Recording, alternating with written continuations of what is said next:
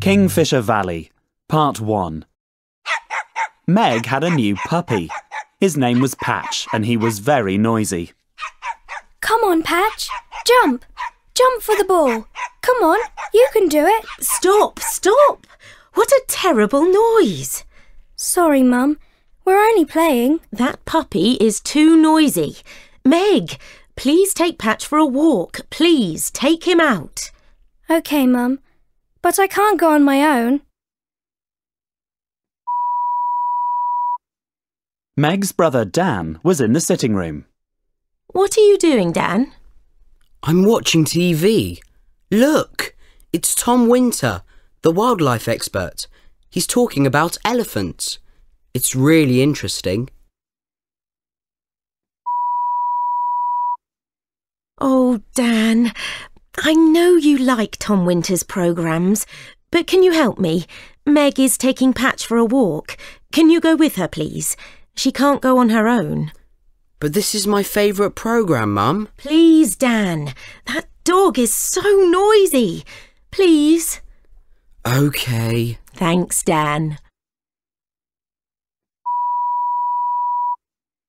Dan, Meg and Patch walked to Kingfisher Valley. Dan took his camera. He loved taking photos of animals and birds. They walked along a path by the river. Suddenly, Dan stopped. Look! A kingfisher. Where? On that branch over there. Oh, yes. Take a photo, Dan. Wow! Look at that. It's lovely. What beautiful colours.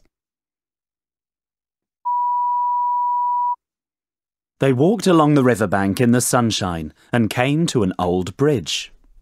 Shall we cross the bridge? Yes, let's walk through the wood. Patch will like it there. And I might see some more interesting animals. They walked through the trees for a few minutes. It was cool and quiet in the wood. Suddenly, Dan stopped. Look! What's that? What? Between the trees, over there. Oh, what is it? Is it a cat? Dan took one picture of the animal, but then it disappeared silently into the wood. What was that? Let's have a look. Oh, wow! I don't believe it! What is it? It's a lynx. A lynx? Yes, a lynx. And it's very, very rare.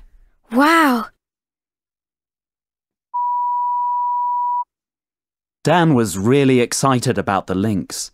They walked through the wood and he told Meg all about it. Suddenly, they were at the edge of the wood, and in front of them they could see a big old house with a wall around it. Look! Hawkwood House. That's where Miss Havers lives.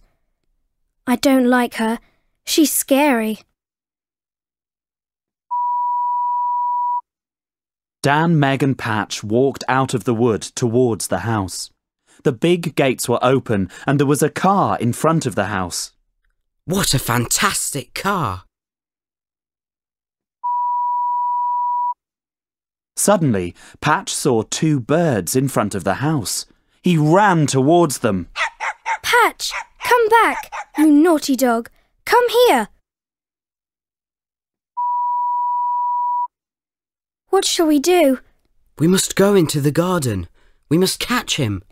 But I'm afraid of Miss Havers. I don't want to go in there. It's scary.